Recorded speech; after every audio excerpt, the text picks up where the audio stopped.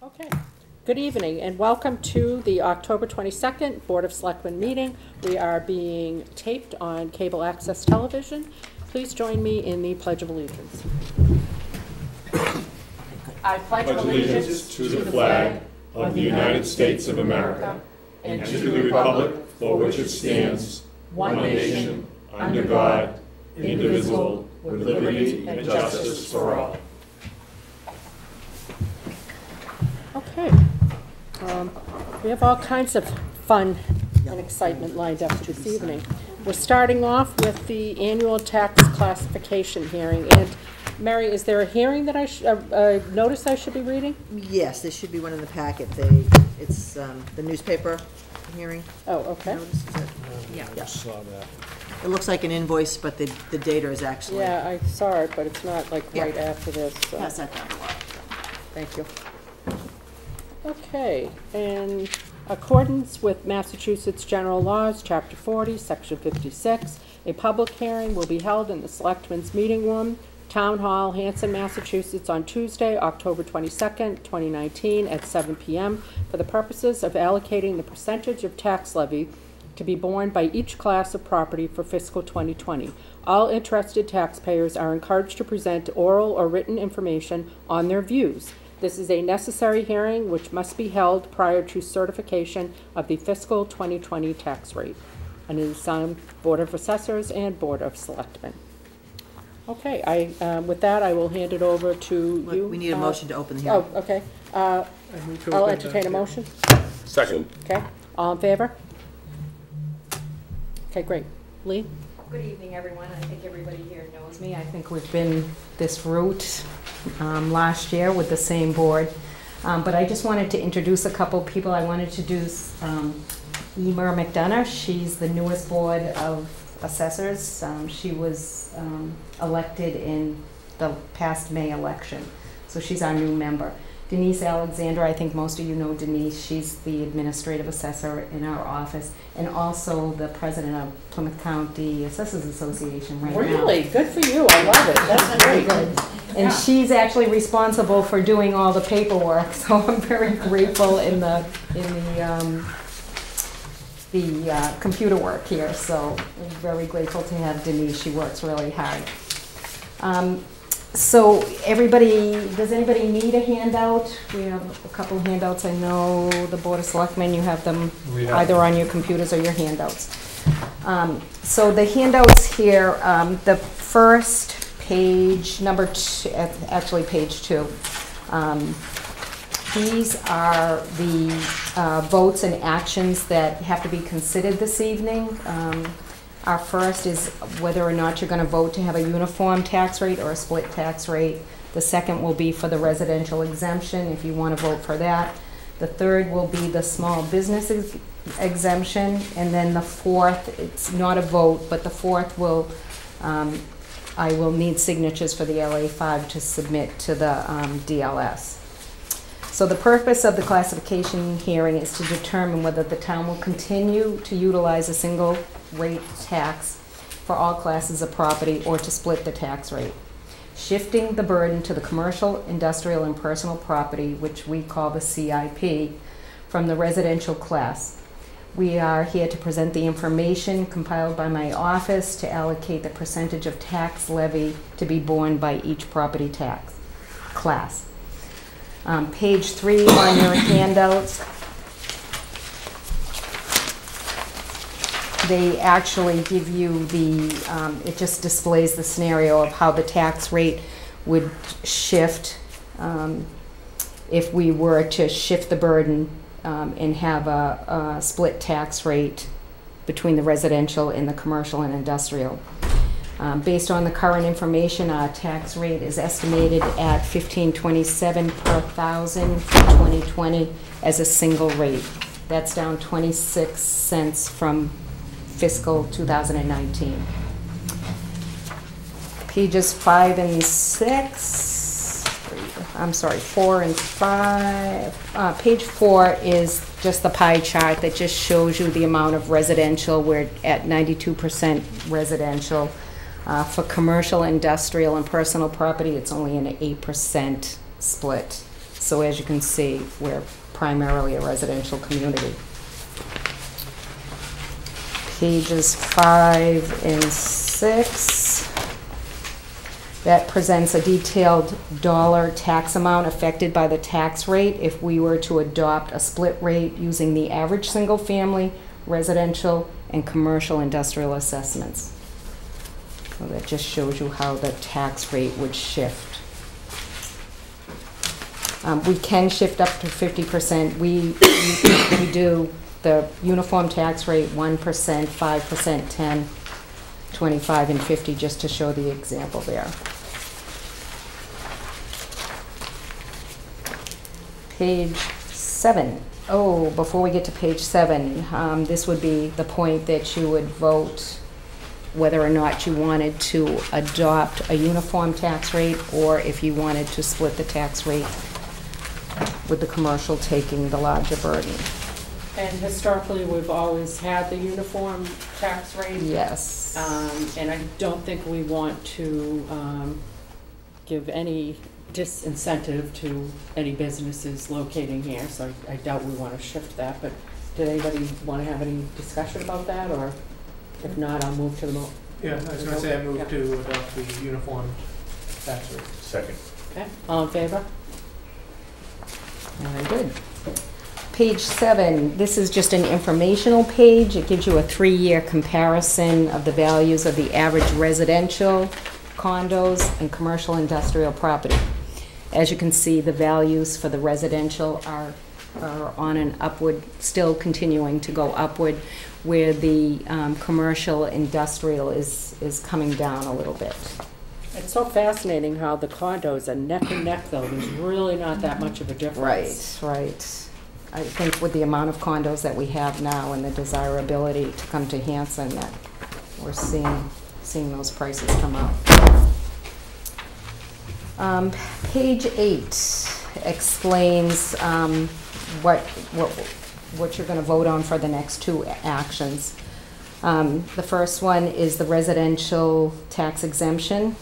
The residential tax exemption is for property owners of Class 1 residential property whom own and occupy their property. A percentage is applied to exempt a dollar amount of value that is exempt from taxation.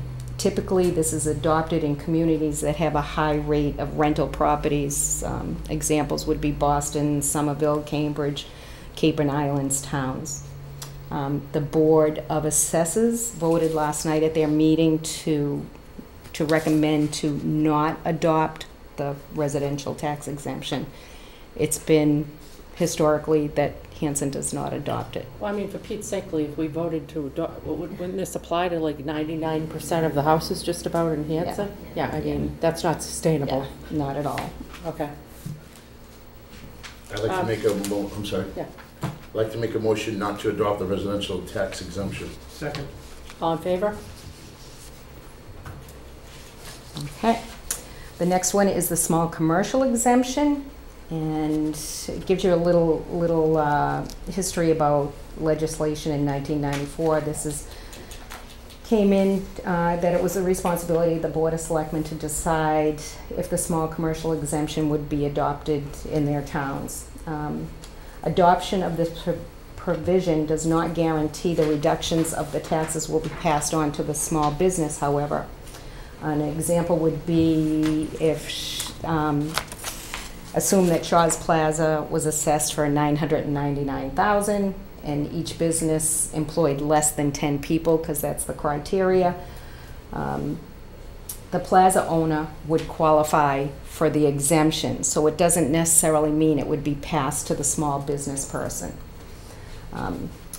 According to the Department of Employment and Training, Hanson has 53 businesses which would qualify for the small commercial exemption if each was situated in a property assessed under $1 million. There might be a little typo in here, but there's 86 of the businesses are home occupations which do not qualify for the exemption. 37 businesses occupied properties yet do not own the property, so they would not benefit. It would be the property owner that would benefit from the savings. Only 16 businesses would benefit from the actual tax exemption on here. Again, the Board of Assessors voted last night to not recommend the adoption of the small commercial exemption, and historically, Hanson has not adopted it prior to. Okay, I'll entertain a motion. So moved. Second. Any discussion? Okay, all in favor? And lastly, I must notify the Board of Selectmen that the excess levy capacity for fiscal 2020 is $10,015. This does not require a vote. It's just a notification that I have to give you as part of the classification hearing, and I will have to get signatures on the LA5 to send to the Department of Revenue. Okay. Are you looking for signatures right now? Yeah, We sign it at the bottom. yes.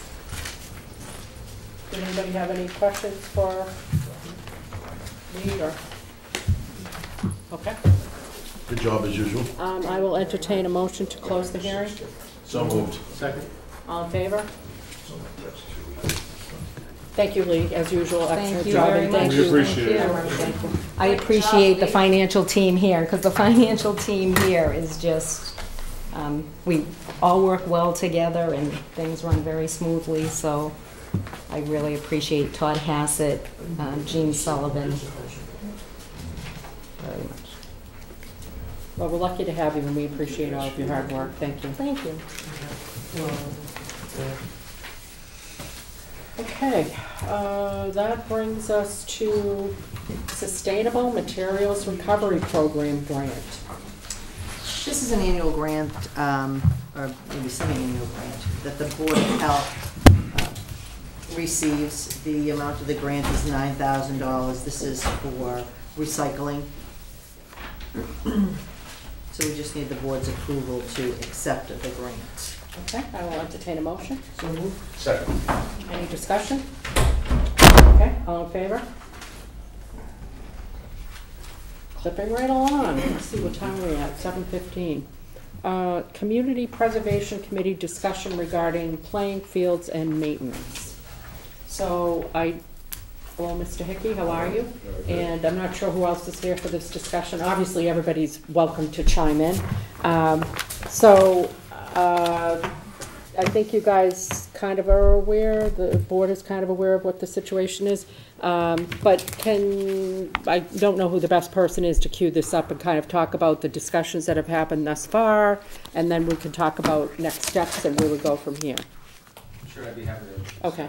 Just as a background, we've had some interest from sports leagues in town about potentially applying for CPC funds for field renovation. A lot of the attention has been given to the middle school field. Mm-hmm. And we've welcomed the opportunity to learn a lot from the volunteers from these leagues who spend a lot of time making these leagues run and making sure that the fields are in as best working order as possible. A lot of the conversation around the middle school field is that the soccer league can't use it. The league has deemed it unsuitable for play.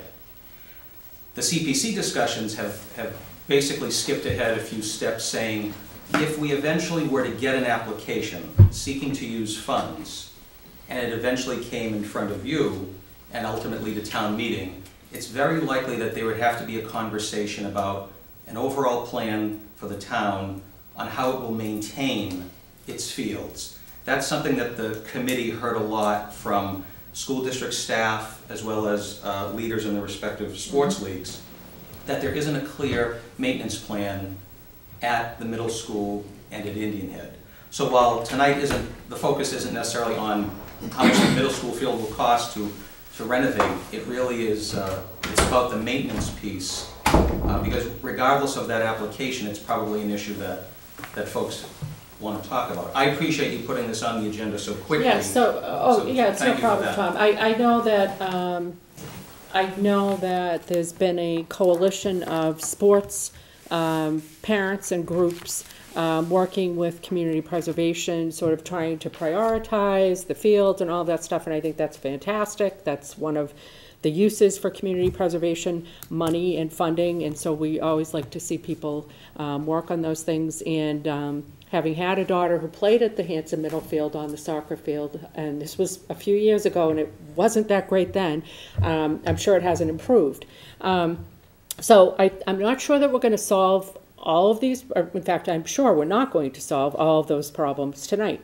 But I think it would be helpful to get a perspective on how everybody views the roles and responsibilities with respect to that particular piece of property. And I don't know who's the best person to talk about, where do the soccer parents begin and the schools end, and who's responsible for what. And I'm truly not asking this to be controversial. I really am asking, like, what is everybody's perspective on responsibilities? And of course, I'd love you to chime in as our Parks and Fields representative for your thoughts, if you've got any commentary on that, All right, well, in the past, Parks and Fields just hasn't been responsible for the fields at the middle school. Okay. We don't have enough funding. Parks and Fields has 7 fields. We get $25,000, and that's to fertilize and maintain the sprinklers. So there's always been that question of who's responsible for that middle school field. Yeah. Is it the school department? Is it Parks and Fields? So Parks and Fields, as far as we're concerned, it's the school department's jurisdiction, and and it's their field. And it's historically kind of been that way. That's It's just kind of been how it's a been, little- but then okay. these guys Yeah. may tell you differently. Okay, but, and I wasn't saying that to put you on the spot. I really Yeah, didn't no, know it's that fine. that was your perspective, but Yeah. that's good to know. Guys, what, Component B, Laura, is it is a school field, but we don't schedule it. So we Okay. have no idea who uses it when, or who's responsible for the cleanup, or any of the above. I know that Ernie schedules it to mow it. Yeah. okay, so you mow it and clean up fertilize around it, the that type building of and stuff? all Or of no, the no above, fertilizer, but okay. It's been a problem since that school was built. The fields were built improperly, and I'm not blaming that on any specific group. I think we can see that whatever happened, it's gone awry. Right, And exactly. who did it or how we got here is really almost immaterial because we're here. And so we need to take a look at the field and figure out how the heck do we get that looking better, get it so that it can be used. And I think, I may be making this up and talking out of school, but here we go. I think, if I'm not mistaken, that at some point the soccer league even said, we're not playing officially games on there, and didn't we have to use the high school fields? And I mean, it's like, not just like, the soccer mom saying, we don't like this field. It's Oh, like, no, nobody's- officially, Nobody's yeah. blaming anyone. Those fields have been a problem with drainage, with water, with everything. Everybody in this room, Jim was on Parks and Fields, Yep. I've been on Parks and Fields for years, Kenny's been on, and it's been a problem. And it's hundreds of thousands of dollars to create the fix. Yeah. I mean, the back of the field, which were going to be, whether you want to call them softball fields, Jim, at one point, or baseball fields at one point, they're underwater. yeah. If you go up there at any given point, those fields are not usable. So, In soccer, definitely, I mean, you would, yeah, I've never seen glass, broken glass, go out of Virgin Loom, other than up at that field.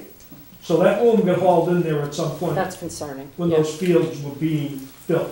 And I think anybody that, these guys have all had kids try to play on those fields, it's scary.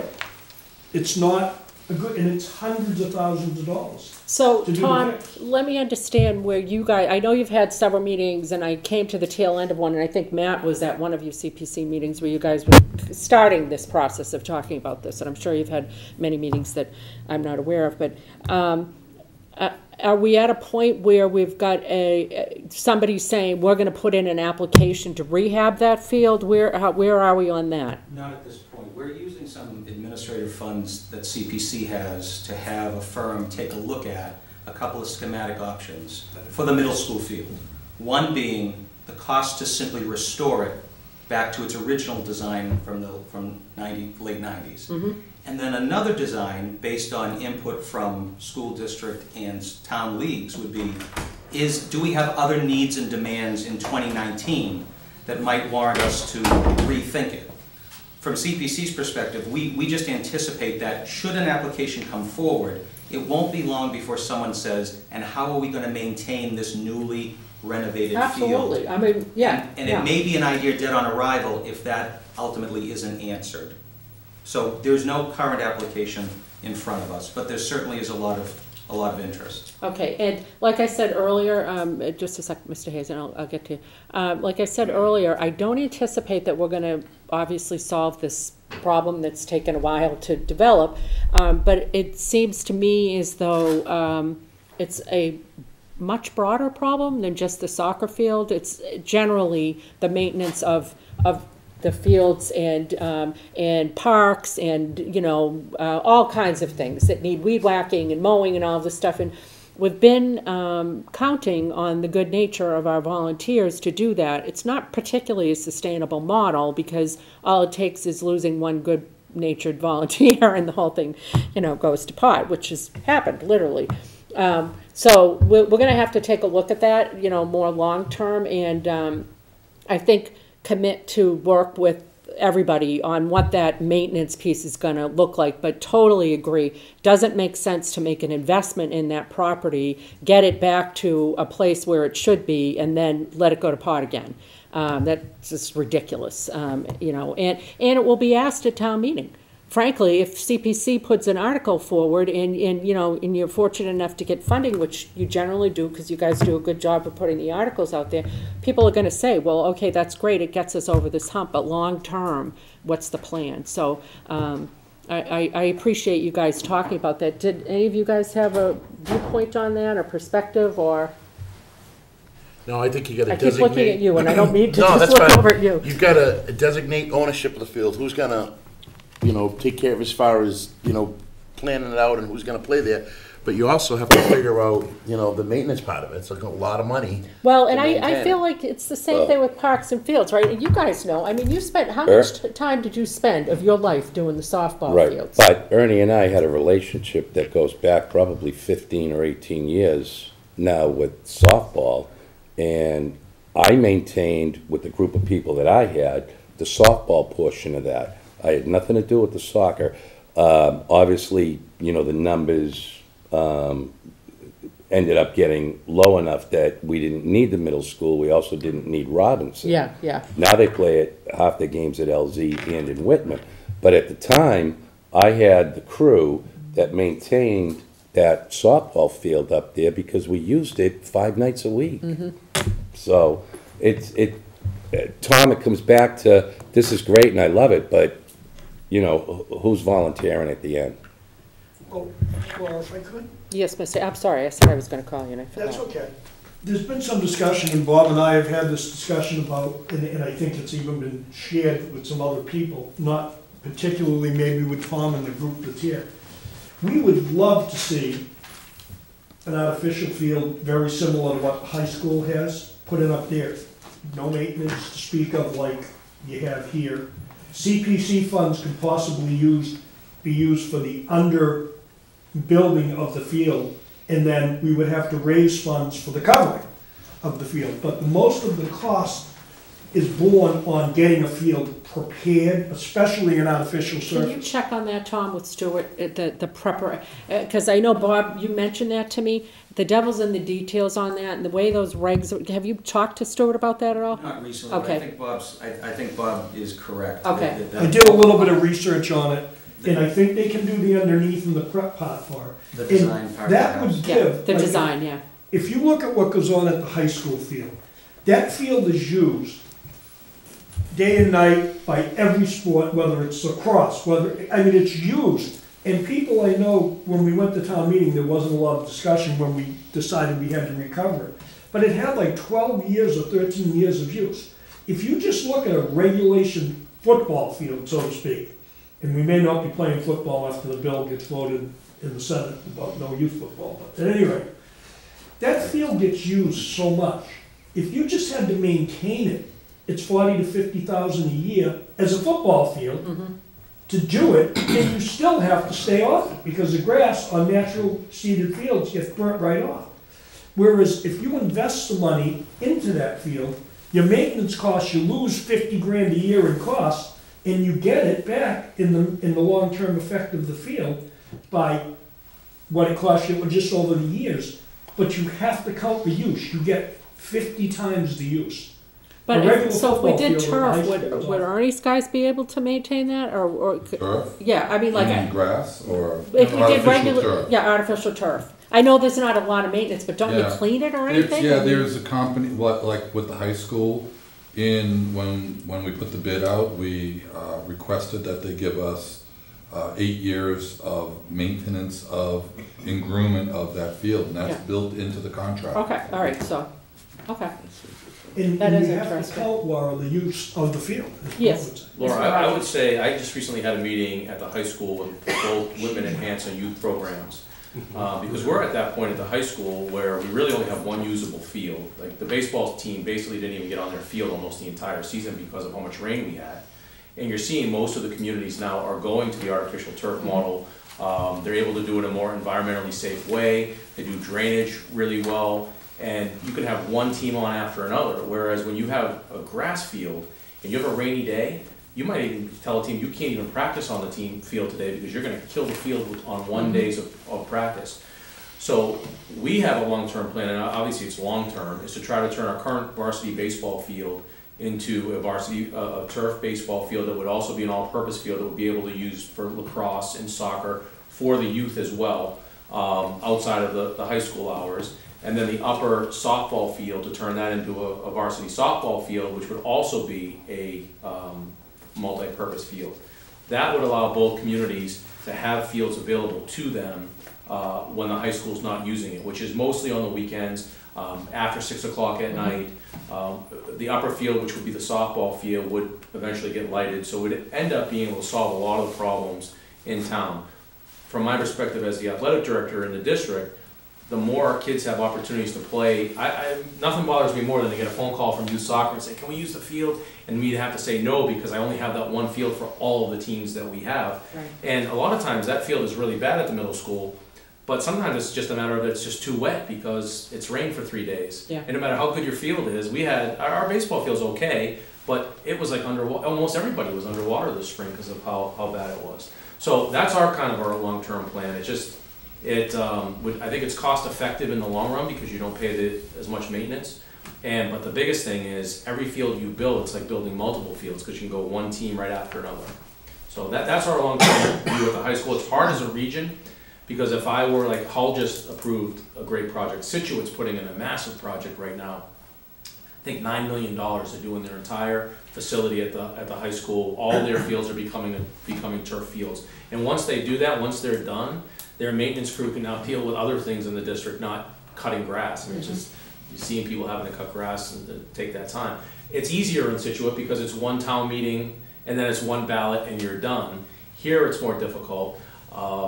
I did at that meeting was productive. One of the members from Whitman was going to go back and try to convince them to maybe get involved in the community preservation benefits that you guys that we've had here in Hanson for so long. So, but that's a long-term plan. I know that Hanson's trying to solve their problems now. I would recommend that if they do something to that field, it would make sense to invest in a turf field at that location as well. That would be a huge bonus to youth lacrosse, youth soccer, for all of them to be able to have a field that can go one after the other from 8 o'clock in the morning on Saturday until it gets dark. It would be a big plus. Well, so Tom, if CPC if this was to move in the direction, and it seems as though it's going to move, I think then you'd be looking maybe for partial funding for the turf field from the taxpayers, but also from, I think you're gonna need some funding from the various youth groups to kick in. So that it's that, we know there's some private money coming in and it's not, all CPC that's putting the bill. Okay, that's a good perspective. And yes, sir, could you just state your name and your address? Damon Stanton, 228 East Washington, it's Hanson football. So one of the things a lot of us in this room have had the meetings, and Hanson Middle was an easy starting point, but we also, in one of our meetings, we had a professional come in, consultant, turf guy, and he said that if it's a grass field, it's an unsustainable field to have football, lacrosse, and soccer. So as of right now, all three of those programs don't have any fields in this town at all. And we can add to that, school. The gym classes. That's the gym classes. Yeah. Yeah, and so it'd be a shame to try to put money into creating a grass field that doesn't solve all the problems. So like to Mr. Hayes and Mr. Rogers' point, turf is a year-round solution that can sustain the heavy wear and tear. If not, it may be something that we look at finding another site that could possibly, we could put multiple grass fields where we rotate. Oh, I don't think anybody here is advocating for grass. I haven't heard any, well, I was gonna ask you, Matt, what your perspective environmentally was on it. Because because I'm thinking the material that's used is one thing, but then I was thinking, but the water that it saves, I don't know, I haven't done that, analysis. I have a strong opinion one way or the other, but, just watching my little cousin play out on the turf fields, you have these little particles of plastic jumping up and you can smell it. I haven't done deep research on it, but I'm all natural, go that way, but, I know that there's. I would just say one thing, I know Matt from his days in high school, I know he's an environmental guy for sure, but one of the real good benefits too is you don't have the pesticides. You don't have to deal with a lot of those kinds of things on the turf field once it's in, and they've done, that was a big concern in terms of those pellets, and there was a study about 10 years ago that there might be some cancer-causing agents in those. They've now found a way to mitigate that by keeping those pellets down. They don't come up as much anymore. When you walk on our current field, because it's more state-of-the-art than the previous one, you don't get as much of that on there. You don't see it as much. So I think that the industry knows that that's a concern, and I think they're doing a better job with that. A lot of the material they use can be a lot safer than it used to be.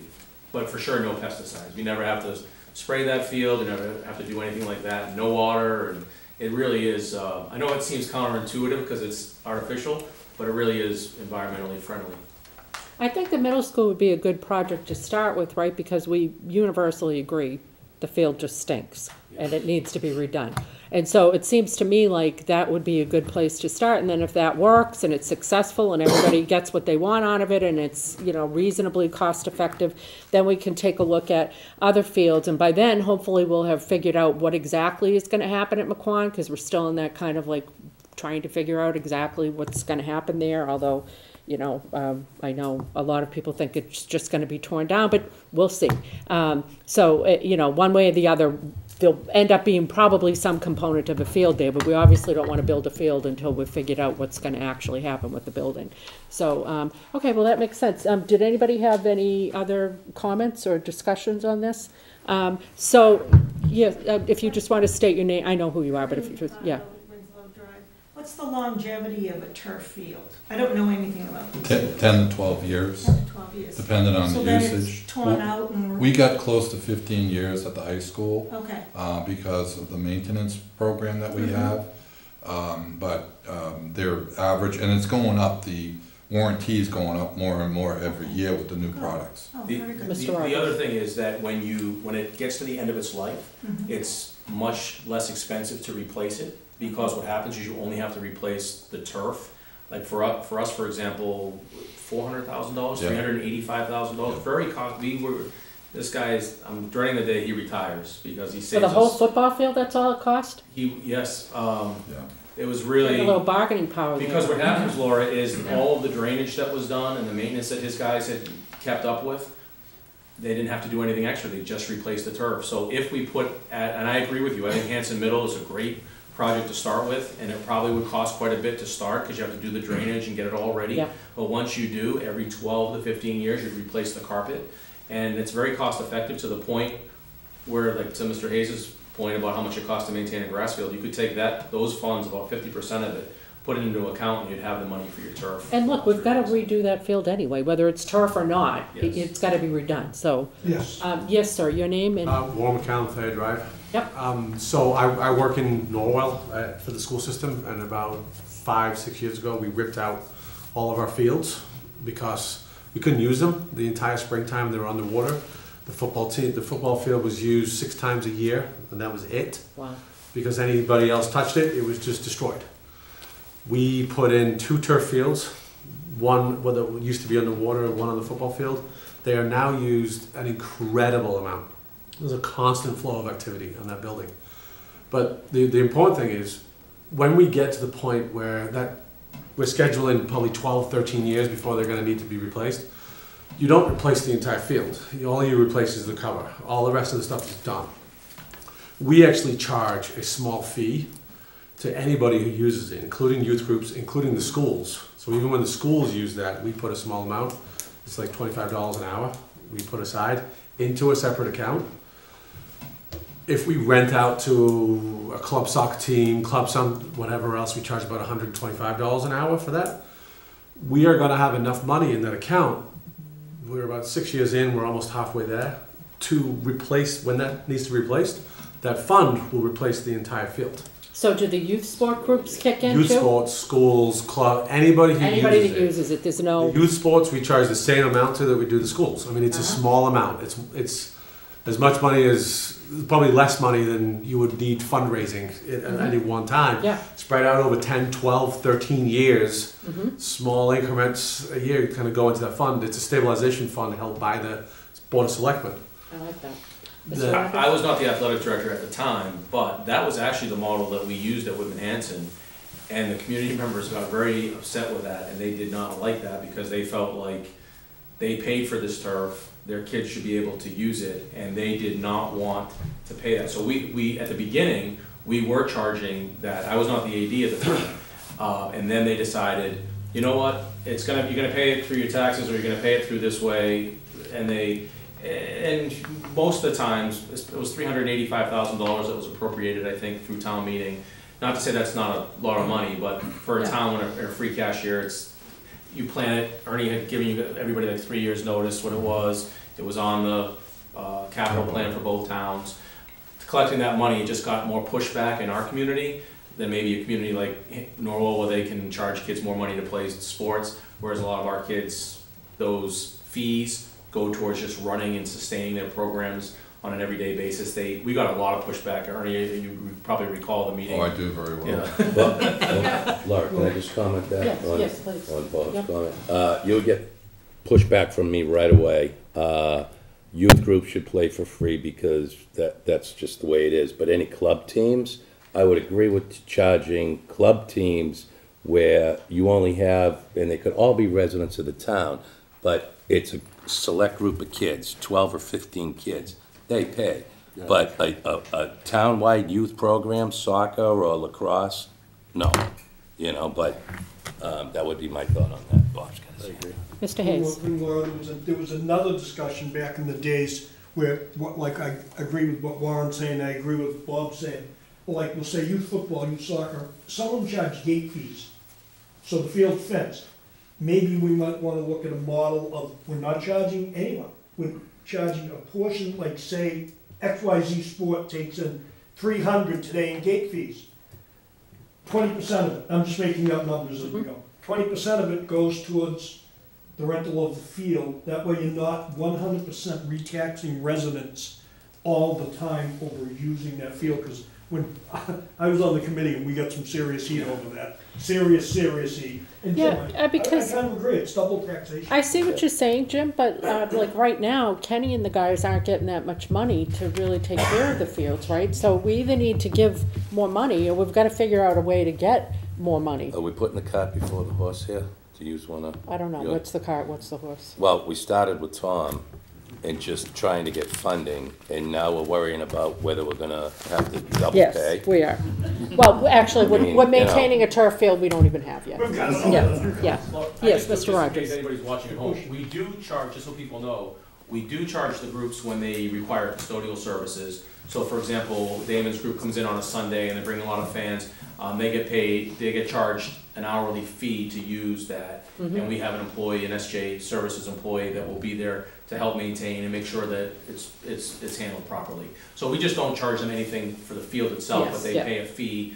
We don't incur any expenses theoretically when they use the field. Okay, understood. Okay, well, this was a robust discussion. We've been around the bend and back again. Tom, do you feel satisfied that we've had this conversation? I know it didn't give you specific direction, but... The CPC had no expectations. We Okay. appreciate the early kickoff to the conversation, quite honestly. Parks and Fields needs more money to maintain middle school in Indian Head. Yes. Prior to, artificial, natural, they don't have enough money to maintain. That's what I seem to have heard just as an individual person, Yeah. almost universally. And so that's an issue whether or not a turf field or a natural field gets talked about at the middle school. But I think this is a catalyst to further conversation. So when an application does come forward, I think we'll all be more informed. Okay, and just have your people call my people and we'll just keep the I know, conversation okay, going. Okay, all right, great. Thank you all for your input. I really appreciate it. Okay, moving along here. I've got you guys can feel free, it won't be rude. It's like watching paint dry if you don't have to stay, so. Is Bob leaving? Hazy. I was Bob Hayes, Yes. are you staying for our late? Okay, all right. I was just gonna suggest, we'll jump around since we already have Bob and Bob here. We can do that discussion. Right, but Arlene wanted to be here. Oh, that's right. And she's not Okay. here, so we're waiting till 8 Okay, o'clock for you're that. right. Okay, so with that, we have got we can't talk about the Board of Health appointment because that is with an 8 o'clock appointment with the Board of Health. So we'll move on to number 5, which is the waiver of a fee request for Kelly Carlini Rustic Bridal Shows. And Mr. Hickey had asked prior to this meeting, am I having a deja vu, or did we already sign off on something similar to this? And in fact, we did sign off on something similar to this. We signed off on this, but I guess they had to cancel the original date and rebook it. So we are not, in fact, approving a reduction twice. It is the same reduction that's being requested, but for a different date. I hope that all made sense. It did. And Perfect. if it's so, I will entertain a motion. So moved. Second. Okay, all in favor? Okay, great. And that moves us on to, I guess we're gonna get into old business, Mary. Update on town administrator search. All right, I had a discussion with Buzz from MRI. They've received 39 applications for the town administrator's position. 14 essays were sent out to various candidates. They have received the essays, and MRI is currently scoring the essays. And following that, they will be doing phone interviews with the candidates. They expect to have names to us either the 31st or the 1st of November. And the question from them to us is, how many candidates is the board seeking to see?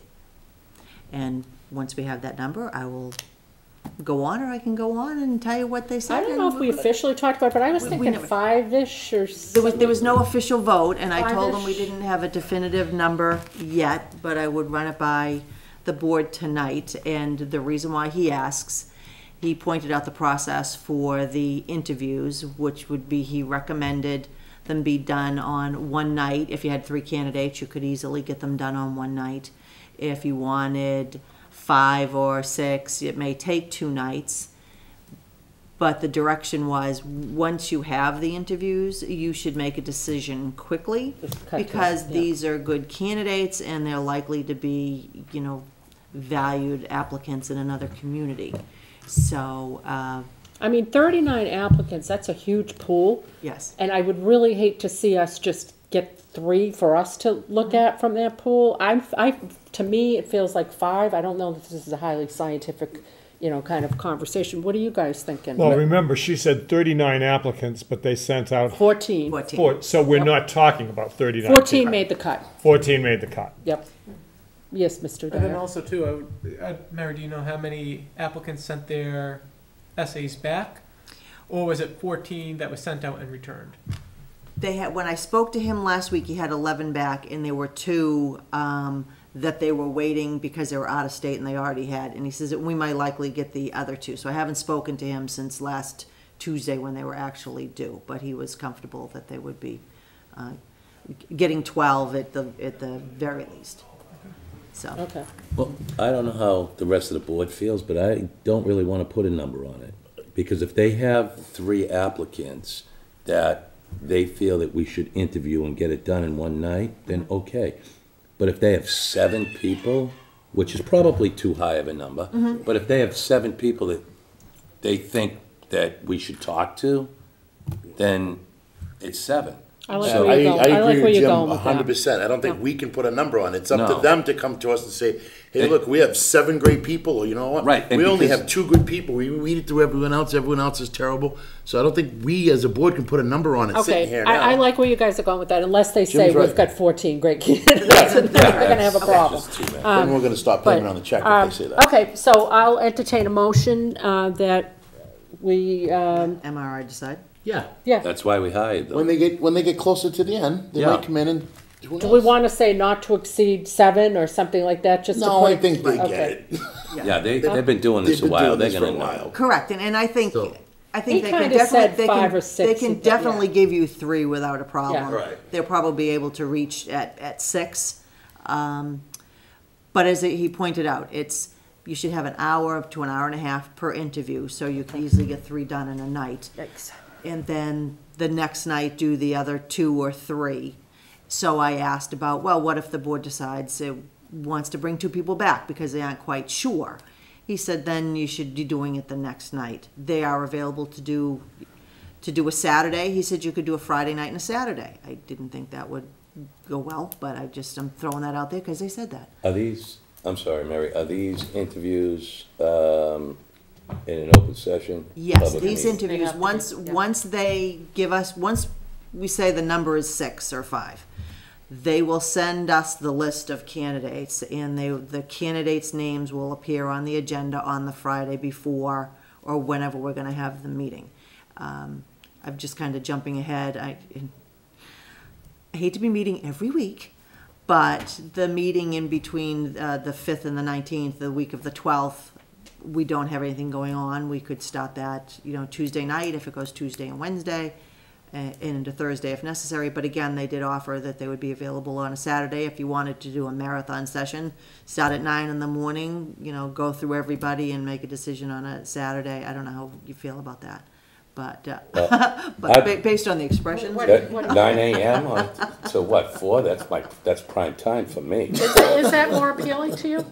It wouldn't matter, but I guess my question is, I don't have a problem being here 3 nights in a row Okay. on television, because this, again, is one of the most It's important the most decisions important. we'll And make that's, as a that group. is, that is Yeah. all we will do those evenings. There Right. won't be anything but It's the interviews most for important. those So, evenings. yeah, whatever the board decides, if, I think we need to make the time for it. yeah. So- yeah, so- you're right, Kenny, that's Yeah. it, boom. That's what people It's put hard us to in these decide chairs if we're for. gonna do a Friday night and a Saturday if we don't know how many, so can we find out how many Oh, yeah, candidates and then we could get a closer number. I can Yeah. let them know tomorrow. And like I said, they will send whatever number they think is relevant. And I'm guessing they're gonna come up with maybe 5 or 6. I like the idea of plowing through on a Saturday and just get it done. I would too. I You- personally, but, You mentioned Friday night. Okay. Friday nights are out. I mean, I don't have, okay, you have your limits, right? Yeah. Okay, so do you want me to tell them a Saturday? We'd do a whole day on a Saturday? That's Yeah. fine. If the number's high, if the Right, yeah, number's if they- low. we don't wanna No, interview no, if 7 it's- people on a Saturday, No, you know? yeah. If they have 3, 4, even 5 people, yeah, I say bang it out on a Saturday. Yep, Okay, all right. all right, but if so you want more than 3 regardless? We want No, we're more- not saying that. It's No. that we want We're them not to give us saying the that, but number. it seems likely the number would be somewhere between 3 and 6. Right. Okay, Right. yeah. All right, I will let them know Because if that. we say, oh, we want 5, now they know there's 2 that aren't gonna make the cut, and they're just trying to squeeze them in to make 5. It doesn't make sense. Rather have 3, so have them give us the number, I think. Yeah. Okay, all right, I will do that. And, So, as I I'm sorry, start, we made a motion and it was seconded, but we didn't actually take a vote. What are we moving? Yeah, what are we voting on? On to tell MRI to We to don't have kind to of, vote on that. do we need a vote? no, we don't need a vote. I Okay, can tell fine, them then that you the could just decision vote. was leave it up to them Yeah. to let us know what the number is. And that we're up open for Saturday. We're open to Saturday. And once they send the list down, that's the official final list. The information becomes public. So, once it goes on the agenda, and they notify the applicants that Let them know. you're a finalist, we're gonna give your name to the selectmen, and so if you haven't told your boss that you've applied, this is now the time. And we're not going to or know ins- before that's put in, we won't, none of us will know who makes that cut until, Right, yeah. until I get the information from them. And once I get the information from them, it's public. So, Well, it should all be quite interesting. okay, Yes, and then they also said they have questions that MRI will attend the interviews, and they will provide the board with questions if you want questions. They will also provide a list of questions you cannot answer, you cannot ask. Okay. So, those. It's good. those- I do think we would like some questions, and even if we don't have them giving us all of the questions, we do need to make sure each candidate is consistently being asked the same questions. We don't Correct. want to have one person ask one set of questions, another asked another. We've No. got to be consistent so that we're comparing apples to apples when we're doing the interviews. And historically, what I would do is put a list of questions together. Everyone would be assigned 2 or 3 questions, however we go. And so every candidate gets the same We questions. did that with Graham, look how we made out. I know, didn't we? You're our poster child. We can't hire somebody good. Did a good job. So, if you have questions that you would like to ask, if you could send them to me, I will send them to MRI and say, these are the questions I want to ask. Before we've had that happen, and I've looked at the question and said, no, you can't ask that. Okay. And they will look at it and let us know whether you can ask the question or not. So, All right, We that are- sounds good. moving forward. All right, we are on to the Hanover fireworks discussion. As you gentlemen are aware, we had the session last Wednesday evening at the Hanson Middle School where we had Mass DEP there. The attendance was not what I had hoped for, but I was overly optimistic probably, as per usual. And nevertheless, the people that attended, I found the Mass DEP to be extremely responsive to their needs. We had one woman who was concerned about her well water, and they volunteered to test it. They're not required to do that. Another woman who had commented that her foundation was damaged as a result of the detonations that were happening. And again, they volunteered to work with her and her insurance company and figure out who the responsible party would be to try to pay for that. So to the person, anybody that sort of brought up concerns, they were very responsive. And, we encouraged people to write in with their public comments. The public comment period ends on October 25th, which is this week. Which was why we had the session last week and why we've got it on the agenda tonight. We had discussed very briefly that it would be perhaps a good idea for this board to take a vote to send in as a board, as a united front, to the Tetra Tech, who's the licensed site professional doing the cleanup, who's collecting all of the comments for the Mass DEP. The comments will be used to effectuate the actual cleanup at the site, and so I thought we would perhaps talk about briefly what we wanted in the letter. Personally, I would like to ask them for a full and complete cleanup, which is called background, so a cleanup to background. At no cost to Hanson taxpayers or to the state taxpayers, because they are currently in negotiations with the potentially responsible parties, aka MIT, the Department of Defense, and others who clearly have deep pockets and who clearly benefited from doing work at the site and therefore should pay for the damage that's done at the site. And Moore Healy and Mass DEP are working with the potentially responsible parties, and they're aggressively negotiating with them, and they feel pretty hopeful they'll get enough money. But I just thought it would be important for us to put in the letter that we don't expect one dime of taxpayer money, whether it's state or local, to be spent on the cleanup. And anything other than that will be completely unacceptable. That's my position. I don't know if the rest of the board feels that way. I like it. Yeah, I don't have a position, but I like it. Yep. Okay. So, Mary, do you feel like you could adequately craft a letter I'm to that sure effect? I can. All right, did you guys want to did we want to take a motion? I move to draft a letter to recommend that we go back to a background state at the Factory Pond. Okay, great. Second. All in favor? Okay, great. Thank you. All right, clipping right along, and we've got 10 minutes before we have our discussion. What else can we do? Recommendation of Conservation Commission Administrative Assistant. Mary, Town Administrator Report. You know that Becky Neely had retired. We separated her position prior to her departure. She had held for several years a joint position as the administrative assistant to the Conservation Commission and the Planning Board. And both of those boards have decided that it's probably not working, since we now have two separate people as the town planner and the conservation agent. So with Becky's departure, I thought maybe this was the time to split it and, you know, to create the two positions again.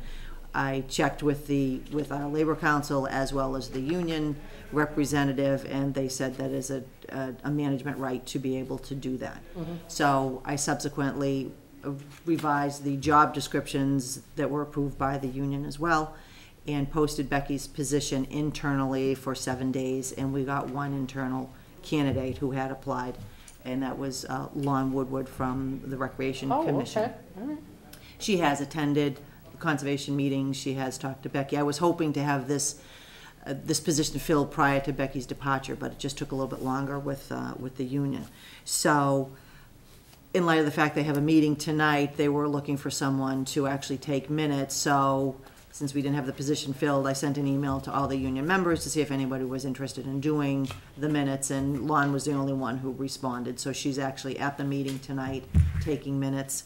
We had an interview with Phil Clemens, the chairman, and Frank Skellinger with Lon today, and they're pleased with Lon and feel that she'll be able to do a good job. There is some learning curve with respect to the language and the lingo for conservation, but she's already has the foundation for the job.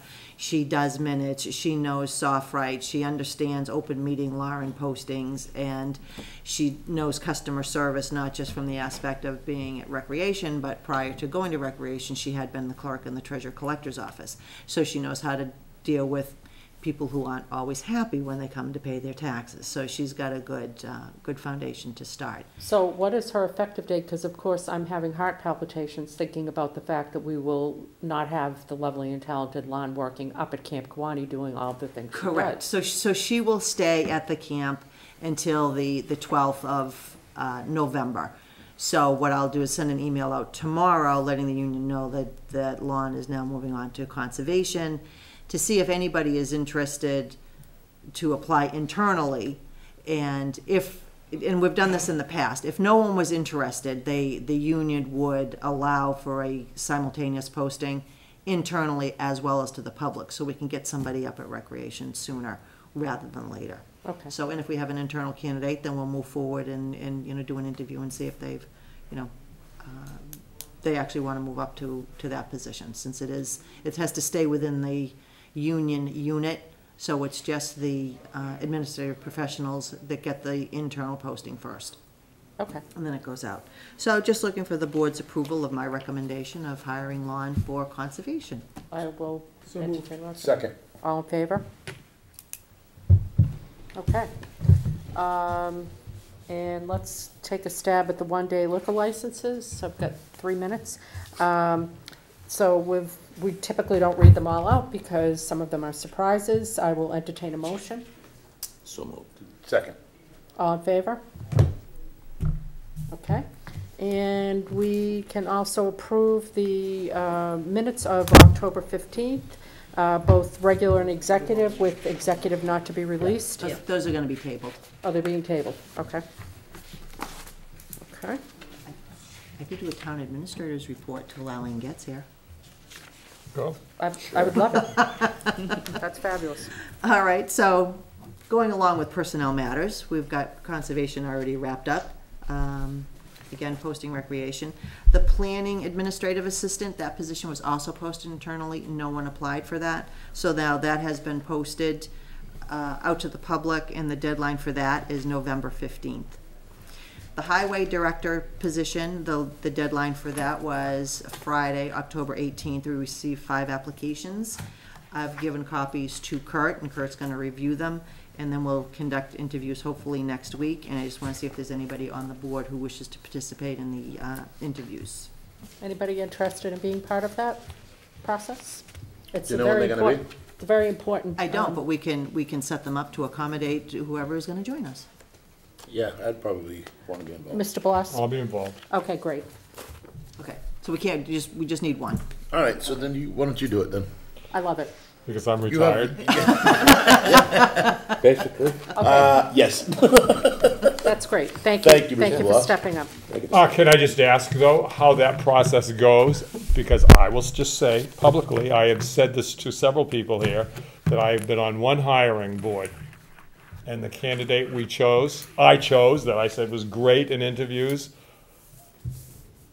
and I'll stop right there. Now It that- ended Now you have ended catastrophically. So I am not, You've learned lessons. I'm not sure what I learned. You learned lessons, I'm you not sure learned. what I learned. Okay. Well, the process is that it's the town administrator makes a recommendation to the relevant body, and in this case, it's the Board of Selectmen. So, and historically, when positions become available, we include the department head in the hiring process and somebody from the board. In this case, it's this board. So, you know, Kurt will be- Yeah, I think Kurt was Kurt's gonna willing have you back, yeah. and Kurt's the guy to be doing it. You know, he knows Right. what we need. So between the three of us, we could come up with somebody that. So know, you I can't should- fail is what she's telling you. Yeah. Well, you won't fail alone. How's that? I didn't fail alone the last time, but it was still failure. Okay, wow. Okay. All right, yes. All right. The health agent, we're getting closer to a health agent. The deadline for that was last Friday. We received 2 applications, and Arlene and I will sit down with the applicants and move forward on that. So I will be making a recommendation after Arlene and I sit down to the Board of Health, and then the Board of Health will have to, you know, either affirm my recommendation or say they want somebody else. That's extremely important position. It's I know, so and it's been important. vacant, you know, much too long, and it's been a burden on the town. It's been a burden on, you know, the staff up there too. It's been tough, and she's held her own. She's done great. The supportive daycare coordinator at the senior center, that position, again, we posted internally, townwide, and nobody has applied for it. It's you need to have some Alzheimer's experience, so it was pretty narrow. So the application for that is, the final applications are due next Monday. So we have at least two applications so far. Sometimes people wait until the last minute, so I'm hoping we'll get a few more. Mary will work with me on that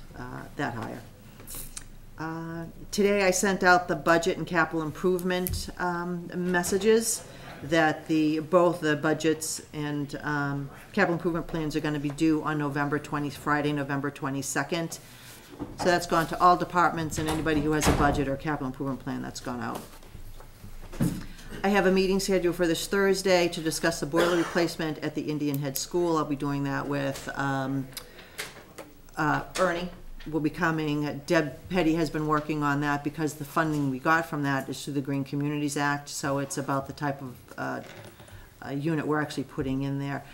Bob Curran's going to participate, the plumbing inspector will be there, so we'll just kind of get that wrapped up. I'd like to see that move forward before I leave. I've sent an email out to set up a meeting for next Tuesday, the 29th, with the McQuon Reuse Committee I saw that. and Keller Williams. The cell tower hearing is scheduled for the 12th. I've already mentioned that the Verizon is looking to move the tower 100 feet south. I've sent off the information to town council for them to review the lease, because if in fact ZBA approves that location, the lease will have to be amended. Only the addendum in it that actually shows where the siding is. But once that's done, we'll have to bring it to the school district and have them, you know, sign on board for that as well. The generator is there. The gas company has a moratorium because of things that happened up in Merrimack Valley. Bob Curran actually sent an email out to them today that says, does this really affect our generator? Can we maybe get this done? So we're working on that. Because I've seen their trucks around, and I feel Yeah, like they're some doing their some own things thing they said down they could there. be doing, Yeah. but some projects, not so much. A reminder to the residents who receive the senior center survey. People over 50 received it, so it doesn't really mean you're a senior, but you're getting close. So if you got a survey, we would like to have them back by the October 31st. We've put a link up on the website, on the homepage, as well as on the Council of Aging page. It just says Seniors Community Survey, COA Community Survey. You can fill out the 8-page document and send it to them, or for the tech-savvy people, you can actually do SurveyMonkey, which there's a link to that, and you can fill it out online. And the street light survey, we got the funding through the Green Communities Act, has been completed. I've given it to the Energy Committee to review, and one of the members is very excited to be going through it. So, Which member that is? yes, yes. He was even more excited when I told him how much it cost.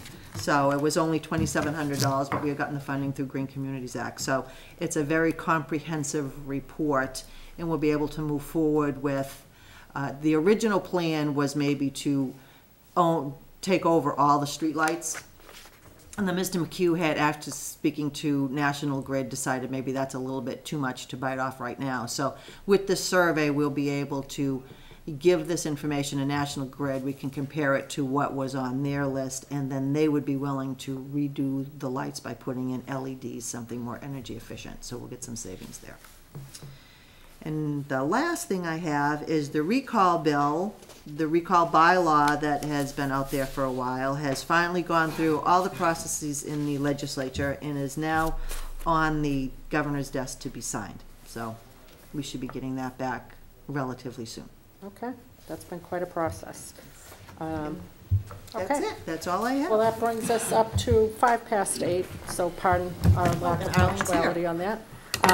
Okay, so we are in a hearing, and is there language I should be reading for that? No, this is just a joint meeting between the Board of Selectmen and the, Okay, so as everybody may or may not be aware, Mr. Amato tendered his resignation from the Board of Health, I'd say a month ago, Arlene, give or take, which leaves a vacancy on this extremely important board.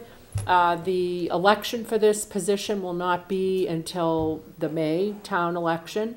And as a result, we are now moving forward with what is the protocol to replace that position, which is a joint appointment by the Board of Health and the Board of Selectmen.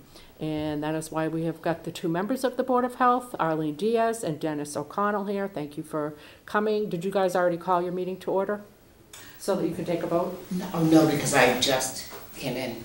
All right, well, if you just want to take care of that little formality, we can jump right into it. Okay, we'll call it to order.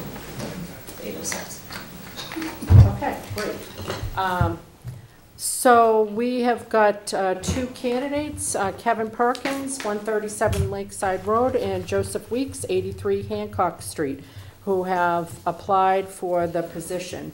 And if nobody objects, I thought we'd just give you guys like 5 minutes or less to tell us a little about you, maybe why you're interested, that type of thing. We can start with you, Mr. Perkins. Sure. Kevin Perkins, 137 Lakeside Road, lifelong resident of Hanson. I am a master licensed electrician, and over the years of doing electrical contracting work, I've been in kitchens, I've been in grocery stores, I've seen a lot of behind the scenes, things that are a health concern, and things that I don't want to see go on in my town. I want to see it nice and clean for everyone that eats around here, that lives around here. I'm also a licensed builder. I have my construction supervisor license, so I see a lot of construction aspects in every trade. I've actually assisted in installation of septic systems. I wire pump systems in my trade as well. I'm very familiar with Title V requirements, well regulations, innovative alternative systems that are installed. Just kind of just well-rounded. I'm a current member on the Zoning Board of Appeals as well. So I'm familiar with the variance process and what you can achieve by working with an applicant and the overall outcome of just reducing nonconformities, increasing setbacks, and just overall improvement on existing hazards or potential hazards, where you have a lot of systems around town that are probably in failure that haven't had a Title V inspection, and when it comes time to improve them, that's what you got to do, and you need people that are knowledgeable on your board and you see these things out in the field. Just because something looks good on paper, it doesn't always necessarily work outside on the field. So I think I'd be a good benefit to the board. and that's about it. Okay, well, thank you, we appreciate that. Mr. Weeks? Hi, I'm Joe Weeks, 83 Hancock Street. Also very interested in the board. I'm a licensed mental health counselor, and I want to bring a different type of perspective to the board. I have multiple backgrounds in various settings. The first is in just behavioral health and mental health just in general. I've been doing that for about 15 years. I oversee a major nonprofit organization that works with children and families, and I like to essentially work in that aspect.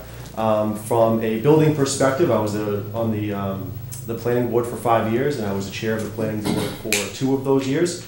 And we had various working relationships with the various boards, and I'm pretty familiar with the codes and regulations that exist within those boards. I was also on the Housing Authority for 6 years doing that, looking at just various regulations associated with that as well. We've also had to do multiple projects related to the entire housing system and the makeup of that as well. And I've also been on the Capital Improvement Committee. I was the chair of the Housing Authority for 2 years as well. And I've been on the Capital Improvement Committee for about, I want to say 8 years. At this point, it's all kind of blending together, so I really don't know anymore. So I want to bring all of that experience to the board. I also am very passionate about the issues. I do recognize, and I've been watching a lot of the selectmen meetings at home over the years, and I do know it's a pretty paramount issue to get a health agent, and I want to be part of that aspect. I've heard Mr. Dyer and Ms. Hemmett specifically talk about those issues as being of major importance to them. With a 2-person board, I think it's important to have 3 folks on there. I'm also very interested in the transfer station as well. In fact, I talked about it a little bit at the town hall. And I feel like I can give some level of expertise and experience to that as well. I've been following it since the adoption of the transfer station with the bad regulations, and I've been following it pretty closely. And I'd like to be able to bring that experience to those positions in some way, shape, or form. I've helped hire with and put together the town planner position when we had Laurie unfortunately leave. I've also been on the hiring committee that oversaw the hiring of the executive director for the Housing Authority, not once, but unfortunately twice, in 2 very different capacities. So I like to bring my hiring background as well to the board if I can, if they find that of use, if you find that of use. So thank you. Okay, thank you very much. Dennis and Arlene, I'm not sure if you guys want to make a motion and do your thing, or...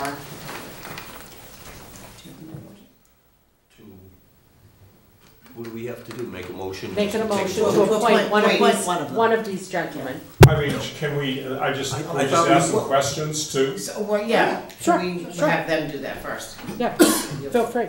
Yep. All right, I mean, actually, so I did notice, first of all, in our packet, we have a big conflict of interest on the Zoning Board of Appeals, which is Kevin. Is that, I mean, I've read through it. It just... I didn't see, I mean, there's nothing in here that... It just says that the state doesn't think that that's a conflict of interest. Okay, I mean, I saw nothing in here when I read it, like, No. is there No. something I'm missing in here? So there is no, okay, there's no conflict of interest. No, I think that, I think Mary may have mentioned, it's unusual to have somebody from ZBA be on another board because ZBA is so empowered to make decisions that it can be tricky if you have somebody on another board that's also making decisions like about septics. So I think Mary had, out of abundance of caution, said to him, you might want to just get this checked, so he did. Oh, so you got it, Yeah. okay. I mean, then a second question, because the both of you know, either one of you I am perfectly fine with, but I just noticed, just on dates, that Kevin applied September 9th for this position. We are now, it's October 20th, and Joe applied on October 9th, maybe? So a month later. I'm just wondering why we have sat on this for over a month, and it's only happening now. Did we vote to table this appointment We at some point? voted to extend the deadline because Ms. Diaz only had one applicant and she didn't want to just have one applicant. So we tried to open it up and hoped we'd have an abundance of applicants, but we didn't. No offense to you two. We were thrilled that you applied, but you know. We got 2 excellent Yeah. applicants. Yeah. That's not an issue. It was like, all right, Kevin's, that was a long time ago now. If it was the only one, would it still be sitting there? That's a good question.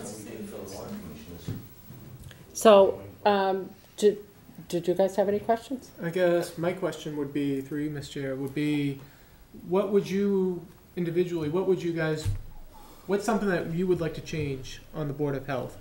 Or have you seen any problems that you would like to overcome? What are some of your missions or passions that you'd like to change? Or accomplish, how about? Or accomplish, yeah. Well, obviously, we need a health agent. That would be the first thing. Seeing things like what you see on Facebook with Dunkin' Donuts, I'm sure everyone all saw that, you know. There's a lot more of that, I'm sure, around town, and like I said, I see a lot of it working behind the scenes, working in kitchens, working in restaurants. A lot of stuff that people don't know that goes on that, you know, we should really get behind the scenes and make sure that's not going on in Hanson. We have no power outside of Hanson, but we should make sure that that's not happening in our town anyway. And we should definitely just try to overall make it a better town for everyone to live in. Just to clarify, Mr. Perkins, you're not suggesting that there's horrific things happening behind the scenes in Hanson and all the Not in kitchens Hanson, are- but okay, I'm not saying that there is, but yeah, I think that yeah. we should go peeking behind doors to Yeah, make sure I there's gotcha. not. To verify that there's not. Okay. Because I have seen a lot of just really unsanitary conditions. I'm sure you have, yeah. And then this gentleman had mentioned that obviously the transfer station, we gotta do some work there. And the other thing too, like we were talking about, just Title V issues that we have, well regulations, whatnot, and it's a public health thing that you gotta make sure that you take everything into consideration with, you know, because especially down in Lake Monpont, you have, that area it was put in so long ago that you have water lines, you don't know where they are. You have, I believe there are still some houses on wells down there, and then you have that aren't documented as well. And you're putting in septic systems here and there, and what we should start looking at more is, technology's really caught up in Title V too, and there's treatment systems that you can actually put in now too. So you're pre-treating this before it's actually going back into the ground. So you can get a nitrogen reduction on it, and it allows it to be, it's almost like a small sewage treatment plant, and it replaces your septic tank. And in situations like that where someone's requesting a variance, that we could have them upgrade to a system like that to just overall improve what we're putting back into the ground.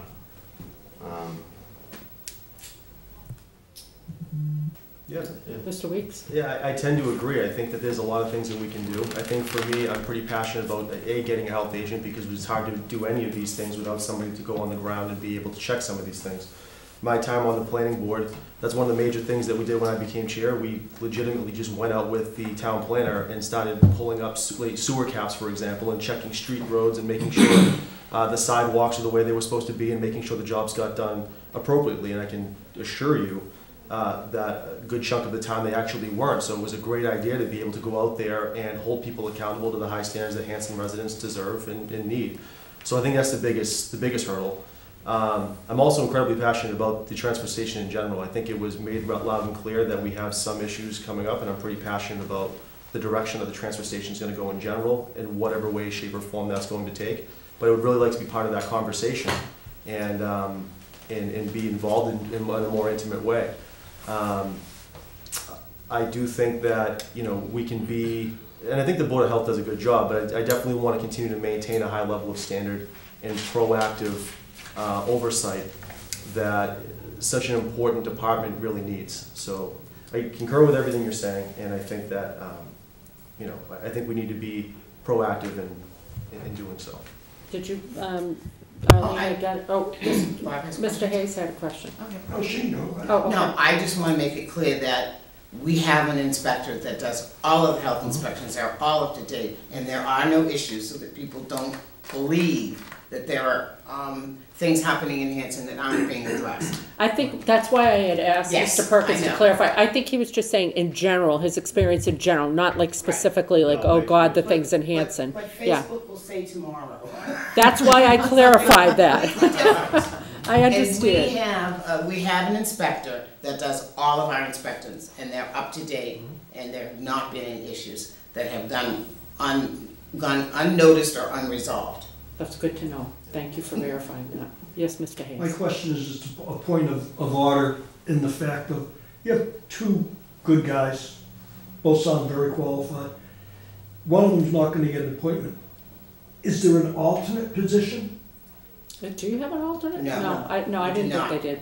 They have an alternate on three-person ZBA, board. but, I'm just asking, and it's, because I mean, when you it's get very, two good yeah. volunteers, Yep. I think It's like- Conservation's got an alternate, They have ZBA's associate got an, member. most of the planning, type, the land use boards have just got, wondering, yeah. No, because you got it's two perfect a volunteers sitting legitimate, right here. it's a legitimate, question. Dennis, any questions? I have a question. I was under the impression that we voted together. That's what we did with the water commissioners when we made an appointment. We do voted- vote together, but it's that separate, in other words, it's, So you make a nomination for one of the candidates, and Right. then you We guys as a vote, board then the make board a of... nomination to you, and No, then we vote No. jointly? Yeah, and if they concur, if the board of selectmen concurs, then everybody, moves forward with the vote. Right. So there will be a joint vote by both boards. yeah. So it is together, it's just, so instead of it. So it's for us to decide candidate? Yes. Yeah, it's Isn't that cute? Yeah. It's a roll call vote, but we usually, the committee that's short a member make the first, nomination and then move forward. Mary? can I ask Mr. you a Rogers, did you question? have something you want? Oh, okay. Do we have the date that Gil resigned?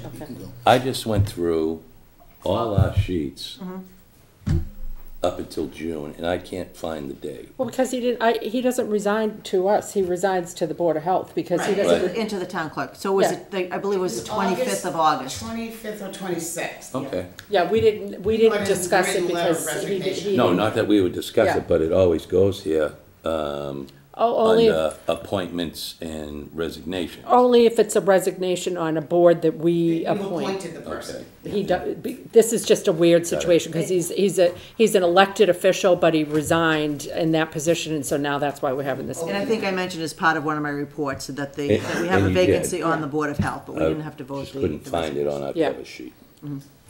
So, Mr., no, I had another question.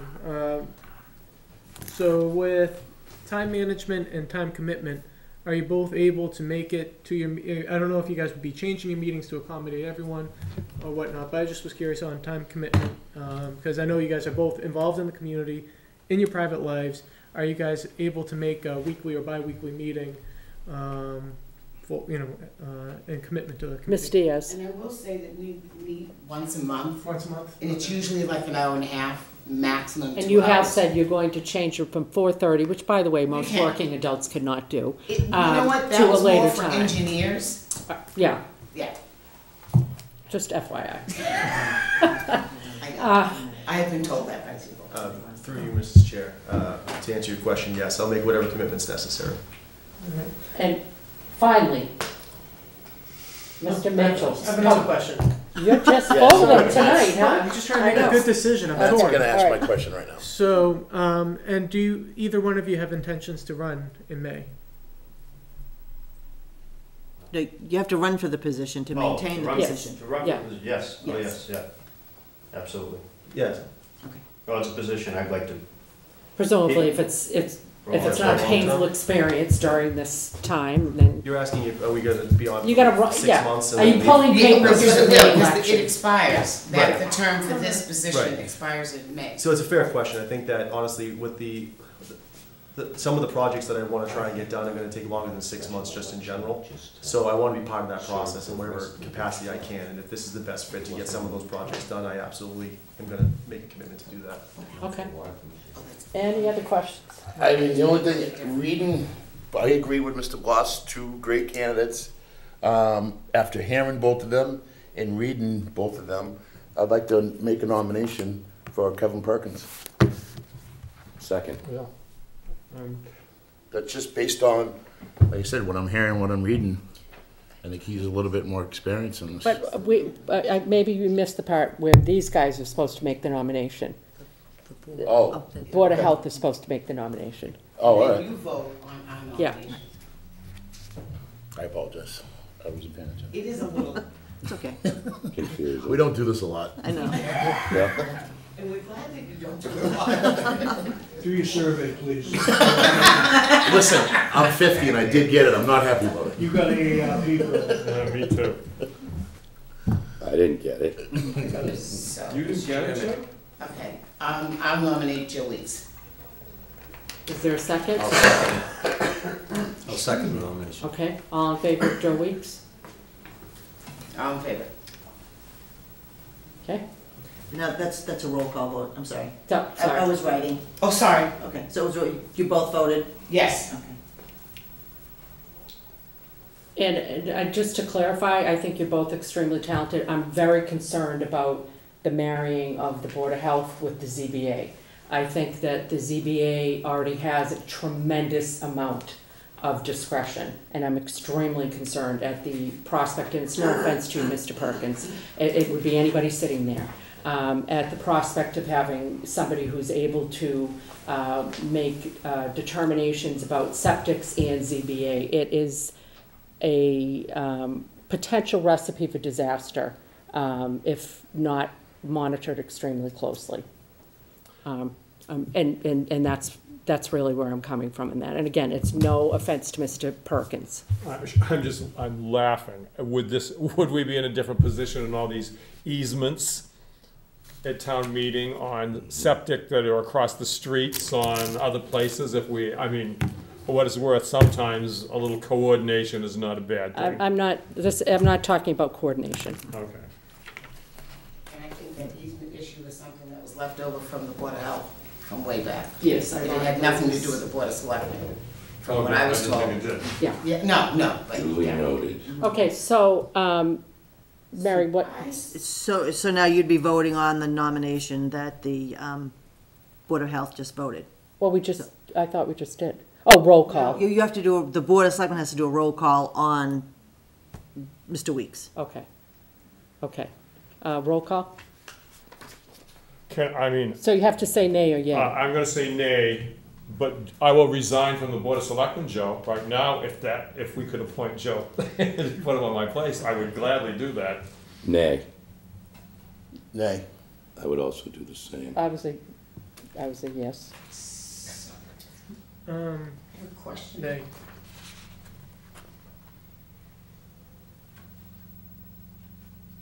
Okay. So it's 3-4, so it's Mr. Perk. Well, that motion didn't carry. Correct. So now You have to do a Kenny motion. can make a motion? Yes. Okay, now you can make your I motion. have a question. At what point, I have concerns, because of issues. I think, Mary, you know what the discussion is, and I'm not sure how this should be discussed with the rest of the board. She can cite a minor if she has an issue. Oh. Yep. Okay. Really do have concerns, because of an issue, happened about 5 or 6 months ago. That makes me concerned about ethical issues with Mr. Perkins being on the board. I think you need to give a little more detail. It was regarding a property where a perk was requested, but because the property had taxes that were owed, we don't give out, we won't do permits. The taxes have to be paid. So there was some skirting of the bylaws, because the bylaw at the time was, it still is, you have to pay the taxes on the property. So you can't perk a property unless it's up to date on You taxes. can't get the permit to perk the Which property makes unless sense. the taxes are Yeah. up to date. And on this particular piece of property, it wasn't. It was a transition, it was a sale, and I'm sure the intent was to perk it to make sure that it perked before it was purchased. A couple of people, 3 or 4 people got together and made a plan, and they perked it privately without coming through the Board of Health to purchase the property. Is that illegal? I don't think, no. Town council said you can do a private perk. But the way that it was handled makes me concerned. He did not own the property at the time. He was making an offer on the property and wanted to hedge his bets by doing a perk test before he bought it. And so he circumvented the Board of Health. And what Arlene's issue is now this gentleman is joining the Board of Health after he circumvented. Every meeting we're looking for 20 volunteers for committees and boards. We have a volunteer sitting in front of us. You've got 2 volunteers. Oh, that 2 volunteers, I apologize. That one of them put his application in you know, over a month ago, and we're sitting here arguing about whether he should be on there. Could I I don't understand that. just to clear Can I that, have the floor for 1 minute? Well, Can I do want to remind you, I'm the chair, so Okay. I don't have a. Madam Chair, may I have the That's floor fine. for 1 minute? Yep, go ahead. Last week, we tabled this because there was one applicant. Joe, this is nothing against you, but last Tuesday night was October 15th. We had one applicant, according to Madam Chair. Your application says you filled this out on the 10th, 5 days before our meeting, which we tabled this because we only had the one applicant, which we've had for a month. So, in full disclosure, I'm a little ticked off that Joe filled his application out 5 days, but we tabled it because we only had one. I want full transparency on I this. don't know when we got the application. Now, if When Kevin we did get it? something that he wasn't supposed to, but our legal counsel said it was legal, then I'm fine with that. I just want to clear one thing up. After I purchased the property, we scheduled a perk test and went out and did a perk test after the fact.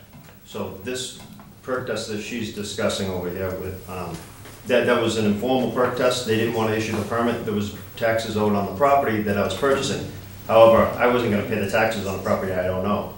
I don't know. So after I closed on the property, the taxes were paid, and then I scheduled the perk test, and we went out and did the perk test, and everything was designed by an engineer the way it's supposed to be. It was just, you wouldn't want to pay money on someone's taxes of a property you don't own, right? You're not going to pay someone else's taxes, so we tried to schedule a perk test, they wouldn't allow it because there was taxes out on the property. There was no skirting of any rules, there was no skirting of anything. It was as simple as I wanted to know the soil was good in the ground and what I was buying and what I was buying into. I wanted to make sure I could put a replacement septic system in before I bought this property. That's all I was trying to do. And they didn't allow it and didn't want to issue a permit on it. So we had gone out there and we dug a test hole just to see what the soils were. It was documented by us privately, and it wasn't documented by the Board of Health, and they wouldn't accept it, so we went out after I bought it, and we did a legitimate perk test. Okay, There was so- no bending of the rules, there was nothing done illegitimately. That's how we did He it. said he didn't own the property. If he owned the property, that would be different. Okay, but. I think wasn't what- the owner of the I think property, what no I'm money saying is taxes. these are regulations that all other all other people wanting to buy property follow.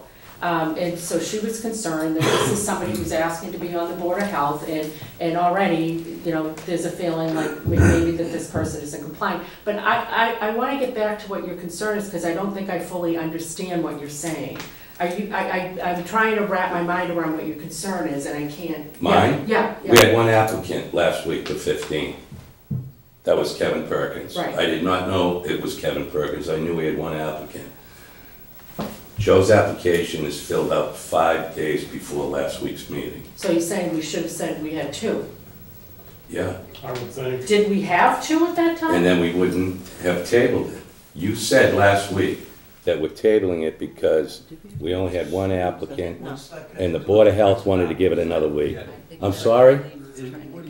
Like saying it's a conspiracy? No, he's I'm not saying saying that he thinks we might have had two What difference applications, but does I it don't make think if it we was- did. Mr. Weeks, when did If you it was submit brought your to a vote last week, application? or this week? So I'm I don't get what your point is. What's the date on it? The 10th. The 10th. So the reason why I put the application in was because of the town meeting and all these issues that were popping up, and realizing there was a vacancy on the Board of Health. I went in to make sure that it was actually put in, and I went to speak, and I think you had said that you were on vacation or something like that. Something like that. That's the only reason why. He had sent the application in, it got, while I was on vacation, you were on it got Yeah. caught up in my spam. So when I got back from vacation on the 14th, I was able to bring it up and I saw it, or maybe it was even a day something like later after that I actually saw it. But they had already tabled it at the time. The board wasn't aware that we had two applicants because it didn't come through my email. So he had submitted it on the date that it's dated, but I didn't get it because I wasn't here. Mr. Weeks. Yeah, sorry about that, I'm sorry. So I did double check it, and the reason why I came in to double check it was because I was concerned that it wasn't going to be acknowledged, because a lot of the stuff that I get, it just ends up going to spam. So I walked in and just said, do you happen to have that? Because I didn't get any confirmation anyone received my application. Can someone confirm it? And then she said, I'm on vacation, I was on vacation, just got back. Well, it's a good thing you did, because we Okay, never would have. so that clears that up. I'd like to make a motion That's to fine. appoint Kevin Perkins to the Board Second. of Health. All in favor? Roll call. Oh, sorry, yeah. Aye. Nay? Aye. Aye. Board of Health? Nay. Nay. So it would be a 4-3 vote? Yep. For Kevin Perkins? Yes. Thank you both for putting your application. Thanks. Joe, really? It's all good. Okay. On to the other issue that we've got the Board of Health here for. Is Mr. O'Connell staying? Dennis staying? Oh. For I don't think he was.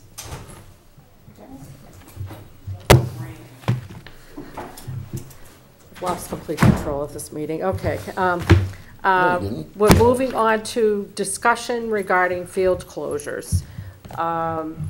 But let's just wait until we get Ms. Diaz and Mr. O'Connell back. We could talk about Mr. Bloss's book that he made Paul Carroll a character. I don't know if I can live with him after that. I promoted him to the superintendency. Carol's head was big enough before I it know. came up. Comment on the generator. He was the best. Yeah. Do you guys know how long you're gonna be waiting for gas on that? We do. Because a possible option would be just for temporarily, so you can use it, would be to possibly use liquid propane to do a conversion on it instead of natural gas. Maybe something to look into, rather than having a generator that's rendered useless. Yeah, we're just waiting for the line to come from the street to the, Right, to the but generator. if that's So- not gonna happen until, Right. We'd have to get Bob's funding checking, for it. we'll, Yeah. Check with Bob. hopefully they'll say they'll hook us up. But I'll check with Bob on that. Don't Okay. gas is back. Yes, thank you for joining us again. Okay, so we want to talk about the discussion regarding field closures. And just to give you guys a little bit of background, as you know, back in late August, I believe, this board voted to impose a restriction on the fields in Hanson, which included the high school. And recently, Mr. Rogers has reached out as the athletic director for the school district and asked that we revisit this. Now, I will say that ordinarily I would have had the school committee take a vote, because it is a school policy issue, and ask us to revisit a vote. But I don't think I need to get into details for a variety of reasons. They have not been meeting. And have not had a meeting since Mr. Rogers has asked for this to be revisited. So I met with Arlene, Diaz, Bob Rogers, Bob Hayes, and Mary on Friday to discuss a path forward in which we could talk to Mr. Rogers about his request, while simultaneously including the Board of Health, who properly should be the authority making the decisions about the field closures. And that brings us to where we are now. So I know Arlene and Mr. Rogers, I think we're supposed to talk to DPH. Yes. And okay, so do you want to tell us what happened there? DPH is, their rule is still the same, which is what my recommendation was, not closing the fields. Right now, we talked to them today, and if the temperature drops below 50, it slows down mosquito population, but we won't be rid of the mosquito population unless we've had a hard frost, which they consider 2 hours at 28 degrees or lower, or 3 hours at 32. So that people, because Hanson is moderate and it's not high risk, people should just do protective. Personal protective, long sleeves, long pants, and repellent. They're not suggesting that we should close our fields, and any town that's at moderate risk, it's not suggesting. Okay, That's so- not part of their protocol. So, just to be clear, because I have had some suggest to me that we've had positive testings in Hanson for triple E, so the mosquitoes that are trapped, we've had, well, this person told me 3. And that there's also been some in Whitman and surrounding towns, and and obviously mosquitoes don't know town boundaries, right? So, there's been mosquitoes in surrounding towns. I understand that, but as far as I know, there's only been 1 positive testing in Okay, Hanson. I'll defer to you. You are the Board of Health. And I'm sure the state would have reported it to us if we were going to be at high risk. Also West Nile virus, there was a report of West Nile virus, so I It was, but not as far as I know, not in Plymouth County. Okay, okay. Yeah. I have gotten different information, so, yes, Mr. Rogers. So I know people were not happy with the vote the board took, but I supported it at the time, actually, and I don't know if any of you follow me on Twitter, just in terms of this board was making a decision based on a lot of cases of AAA throughout the state. Well, I want to stop you there. I know you've told me people weren't happy, and Mr. Mitchell has had some people tell him that they were not happy. I, on the other hand, have had an overwhelming number of mothers coming up to me saying, thank God you did this. And I think it may be the age differences. It is. You know, for the younger guys, parents were very, very happy to not be the bad guy in the heavy. And, you know, truthfully, they're at more risk anyway. 12 and under and 50 and over. I didn't like getting the survey of being a senior citizen either. But that's the reality. 12 and under, 50 and over are more susceptible to EEE. So those parents, and they also were on a grass field. Some of those parents, I think, and obviously the safety of your child is really important. And when you're late August, early September, mosquitoes are very active, dusk to dawn. Very common. As you get into the colder months, mid-September, early October, mid-October, mosquitoes cannot fly below 50 degrees. When it's below 50 degrees, they will not fly. Today, Brandy Hopkins from DPH told us actually 60 and below, they really have difficulty flying. I've also been in contact with Dr. Tanya Kolpitz from Boston University, and she gave me some really interesting information. Was that actually as you get into October, the only mosquitoes that ever bite are female mosquitoes, and they only bite because they're trying. I've become a mosquito expert on this, but they only bite for laying their eggs. And as they get into October, if they do have the strength to bite, which most do not at that point, they actually prefer now to get away from blood, and they actually go for sugar. So they go for rotting fruits and things of that nature to get stronger for the winter. So mosquitoes, even if you saw any, which we don't see any at the high school at all, so we don't see them there, if they were there, they would most likely be going for rotting fruit. And if you do see them there, they most likely would not be active at 6 o'clock and later because they do not fly when it's below 50 degrees. Now there is a species of mosquito, which unfortunately for my argument here, is one of the mosquitoes that does carry EEE. They more have a circadian rhythm, which means they are not as temperature sensitive in terms of when they're active. They still won't fly below 50 degrees, but other mosquitoes actually hide. If it's too hot, they hide. If it's too cold, they hide, and they come out when the temperature's just right. So if you did have mosquitoes, there's a possibility. Somebody told me yesterday that they had one in their backyard at 3 o'clock in the afternoon because the temperature is good for them at that point. Except for that other species wouldn't come out in the afternoon because of their circadian rhythm. So my point to the board is, when you made that original decision, that's when we didn't have mosquitoes really. We didn't see many around campus because we've had the spraying in the community. But that's when they would have had a chance to be active because the temperature was okay. When we were to have a night game at 7 o'clock, for example, the temperature could be 70 degrees, 65 degrees. There is a possibility that you could have mosquitoes at that point. At this point in the year, in October, mid-October, there are no mosquitoes, and they cannot fly when it's below 50 degrees, and they're unlikely to fly when it's below 60. And if they do fly, they're more likely, and I have the article if you want to see it, it's from Harvard University that Dr. Kolpitz sent to me. They're more likely to go for rotting fruit and sugars at that point anyway. They're not likely to go to bite human beings at that point. And I have to clarify that what he's saying to you does not come from epidemiology at DPH.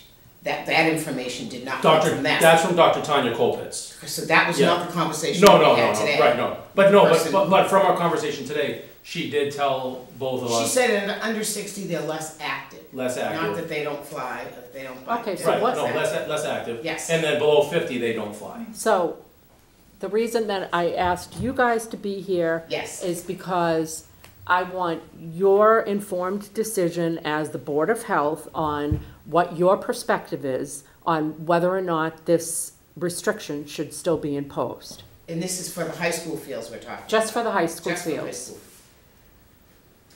high school. With my discussion with DPH, they did not feel that it was necessary to restrict outdoor activity because Hanson is only at moderate risk. And that as long as people follow the guidelines that they've set up on their website with personal protective spray repellents, long sleeves, long pants, socks, that they would be at reduced risk. But they absolutely would not have recommended that we close the fields. Okay. Did anybody have any questions for either of these folks? Mr. Dyer. So we're talking a lot about temperature right now, and I'm looking at the forecast right now. Tomorrow, 66, 65, 63. Granted, that's the high of the day. But at the same time, too, you have to see my concern here, right?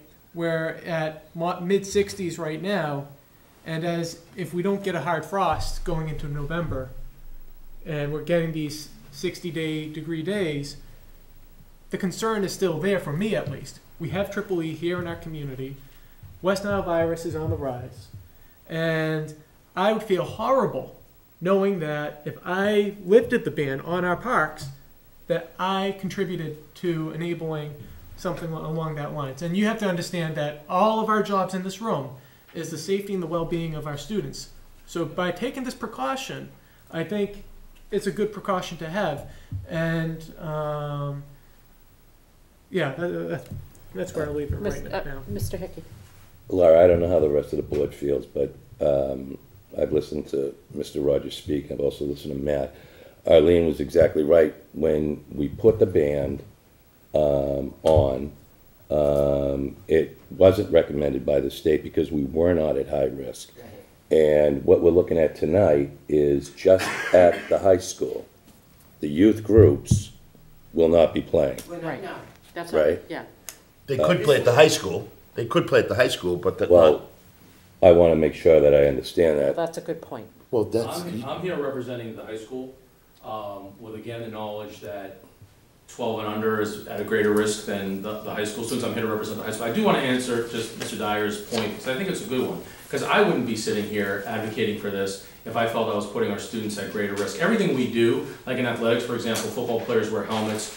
And I know there was at your other meeting, which I didn't know was going to be discussed, somebody said I was mocking her by saying it's like wearing a seatbelt. Well, that was actually the analogy that the Boston University epidemiologist gave, Dr. Colpitz gave, because you take precautions. I was not mocking them. I didn't even know, to be honest, we didn't get a single phone call, not one parent complained, not one parent said, how come our kids are out here at night? Nobody at the high school did that. We got one phone call asking how we make the decision. Nobody was asking us to put a ban in. I wasn't mocking them. I have, since I've been the athletic director, every year around this time, I have always tweeted out, we're repellent. Because you could get Triple E. Kimberly King made a very big impact on me when I met her. And she lost her daughter. And it happened in our community. And it had a big impact on me. So every year since I've been the AD, I've always tweeted out and sent out the precautions, we're repellent. We send it out to the coaches. I'll usually send an email to the parents to do that. I wasn't doing it because people were saying you're going to close the fields. I didn't even know this concern existed in our community, that people were asking it. I was surprised that night. I would have been here to explain our position at the high school. I'm here, Mr. Dyer, when you said that, I completely understand that concern, but the reality of it is, most of those mosquitoes, if they're going to be active, if they're anywhere at the field, they're going to be active at 4 o'clock in the afternoon. Because it's 65 degrees, 64 degrees in the afternoon, they're more likely to be active in the afternoon, and they won't be active at night at 7 o'clock when it's 50 degrees and 48 degrees. They'll be less likely. So in reality, a vote by this board to lift the ban for us would actually be a safer decision to make at that point. That's why I wasn't here September 15th after you guys made it, because I can't sit here in good conscience and tell you that it is 100% safe. And I didn't want to be here telling you, lift it, and then God forbid something bad happens, and then I have to live with that for the rest of my life. If somebody gets bit, if God forbid somebody gets it in the next 15 days, which is highly unlikely, it would be most likely to be bitten at 4 o'clock in the afternoon, not at night. So I don't think that if God forbid it happened, that this board or myself would be sitting here saying, gosh, I wish we didn't make that decision. Because in reality, it could have happened at the bus stop, could have happened at recess, could have happened in the afternoon when they're more likely to be active. Did anybody else have any questions? Okay. Did you? Yeah. So my position is, I think it's always should have been a Board of Health's decision. When we made that decision, I lived with it, and at the end I said, you know what, that was the right move to make at that time. But right now, we have the chair of the Board of Health telling us that the state's saying we're at a moderate level, it's not necessary to close the fields. And I think that we should open up the field to let the kids be able to finish the rest of their year. Just the high school. Just the high school. Yep. Yep. Just high school age I children. think the high school field should be open. High school fields with high school aged children. That, Do younger kids ever go up to high school? they do. They do, they do. I don't know if they have any other They may or may night not. games scheduled, because they're really turning the corner towards playoff time. And they would Not be that I'm not playoffs. trying to, not that I'm not trying to Morning advocate and for them, 'cause I do afternoon. believe it's safe for them to play at night. I do believe that, in my heart I believe it's safe. But the only thing I would say is that, they have their whole lives to continue to play at night if they wanted to play at night. Okay. Yeah, I don't know, I wouldn't put that restriction on there. I mean, even the football season, you're talking, it's 3 weeks. Hazy, when's it end? Middle of November? You're talking, I think I went to my nephew's game on Sunday. He's got one more game before the playoffs. He's in Plymouth. I just felt like, to those parents that came, and I did watch that meeting and I did hear their concerns, and to me, at this point, since you did act on their concerns, I would keep those validated through, this is my own opinion, I would keep it validated through this until we have the hard frost, because you've already done it anyway. For the high school kids, I don't think it's the same, number one, because of the risks that it's less likely for a high school kid to be susceptible to it, and that has to do with their immune system, and the lack of any activity at our location. Again, I'm not telling you how to vote. I just want to comment on something that Mr. Rogers mentioned during our meeting on Friday, that in fact, they have the turf field, and the mosquitoes won't go in the turf field. Because of the whole moist lack. Right. Not that there aren't mosquitoes in the woods as you're walking to your car, but I'm just, I thought that was a good point that he made, that And where the people are actually just to changing. clarify a few things, Arlene had just come back from vacation. They hadn't been in a position to make a decision that night. And had we known that the discussion was gonna go where it was, we certainly would have invited stakeholders. I've explained that to you, and I've explained it to Mr. Hayes and Mr. Simonek. It certainly wasn't our intention to be exclusionary, but we felt at the time that we had a compulsion, a moral compulsion to act on what we thought was a situation that needed action. And so I apologize for the expedience of it, but I don't apologize for making the decision, because I still feel quite confident that at the time we made the right decision. I agree. Absolutely. So I think what I'm hearing you say, Ms. Diaz, is you feel comfortable with lifting the restriction for the high school age children. Right, and just reminding them that they should use repellent, and they should be wearing protective clothing. I don't know if they're gonna be able to wear long sleeves and long pants, but they should be using repellent until we've had that first hard frost, which is probably not gonna be until mid-November. And then the threat is completely over. So I will entertain a motion. So moved. Second. Okay. All in favor? Okay. All right. So I guess we technically need to send something to the school telling them that and whomever else you sent it to, because I do want to make sure that people aren't thinking we're lifting the restrictions willy-nilly all over the place. And I will adjust the posting on the website as well. Okay. Okay. All right, thank you. Mhm. Okay. Thank you guys for sticking it out. Good night. Thank you, guys. Okay, committee reports. I think we can whip right through this. Do you guys need to meet, do you need to vote to adjourn? Okay, I make a motion to adjourn. I second. okay. All right, well, it's been lovely having you here. Thank you very much. Good luck. Take care. Do you guys get many split votes? What? Do you guys get many split votes? No. That wouldn't work. No, it wouldn't. Because you could make a motion and I just would ignore it and then it would die.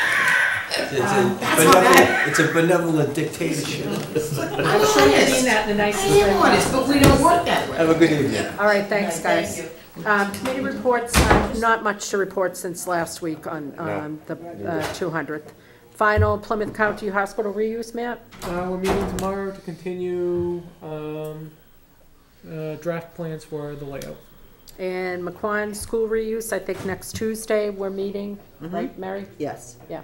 And highway building. And highway, not much. We did meet, actually, I didn't meet, I wasn't there, but on the 16th, the engineer came, sat with some highway guys to work on their opinions on some things, and had a few people in. They were in for about 2 or 3 hours. I thought I could make it, but I couldn't make it, so we're still And you're moving gonna along. loop Kurt in on these going forward, I actually, right? that's funny you say that. Yeah. I actually spoke to Kurt yesterday about it, and he said absolutely he would come to me, and so I'm gonna check with him, check his schedule, and absolutely loop him in. Because I think that would be Just great spoke to him have his yesterday about feed, it. like Oh, absolutely. outsider And perspective. it's funny because in Hanover, before he left, they just did a highway over there, small version. Yeah. But they did a highway Oh, over wow. there, so, Okay. yeah, so he's very smart. Good. Kurt's very knowledgeable, so absolutely, and he said he was willing, no problem.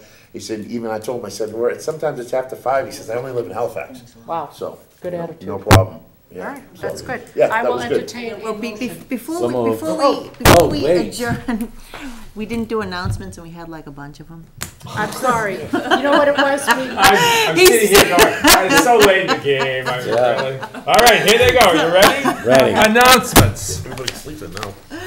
Reminder to all residents, the tax bills are due by noon on Friday, November 1st. The town offers various payment options, which include online by going to www.hanson-ma.gov. Click on Pay Bills Online on the home page. I signed it. Pay in person during regular business hours or after hours. Feel free to use the convenient drop box in front of Town Hall.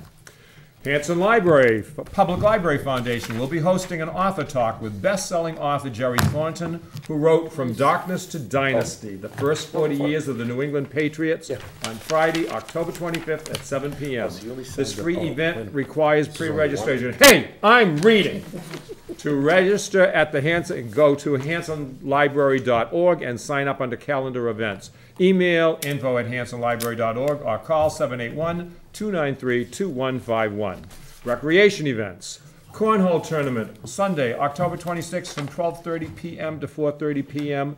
And the second annual free Halloween extravaganza, Sunday, October 27th. Good job, Jim. From 12 p.m. to 4 p.m. For more information, go to www.officialcampkewaunee.com. Hanson Public Library Open House will be held on Saturday, November 16th from 10 a.m. to 2 p.m. Peter the Cat, the Great Rolando Magic Show, Tom Boyer on piano and John Wall on bass, with light refreshments. Space is limited for the Magic Show. Register online at hansonlibrary.org/calendar of events or call 781-293-2151. Chief Michael Mix is pleased to announce the Hanson Police Department, in conjunction with the U.S. Drug Enforcement Administration, DEA, will once again be participating in National Drug Take-Back Day. When? Saturday, October 26th, from 10 a.m. to 1 p.m. Where? Hanson Police Department, 775 Main Street. What?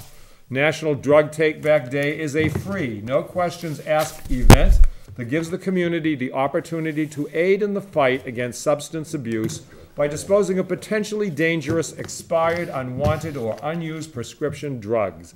As part of the event, residents can drop off unwanted pills or patches, but not liquids, needles, or sharps. Volunteers are needed on the following committees: 200th Anniversary, Capital Improvement, Conservation Commission, regular and 2 associate members, Cultural Council, Disabilities, Economic Development, Energy Committee, Finance, Highway Building Committee, Historical Commission, Memorial Day Patriotic Observance, Memorial Field Trustees, and Zoning Board Alternate. Applications for appointment and info on the committee is available on the town website, www.hanson-ma.gov. Upcoming meetings, 200th Anniversary Committee has been moved to, I think it's been moved since this. It's the 24th. We're having it. It is the 24th. Yeah, we're having it this Thursday. All right, this Thursday, October 24th, 7 p.m. The Selectmen's Meeting, there will be one on Tuesday, November 5th, and one on Tuesday, November 19th at 7 p.m. The end. Motion to adjourn. Thank you, sir. Second. All in favor? Okay, great.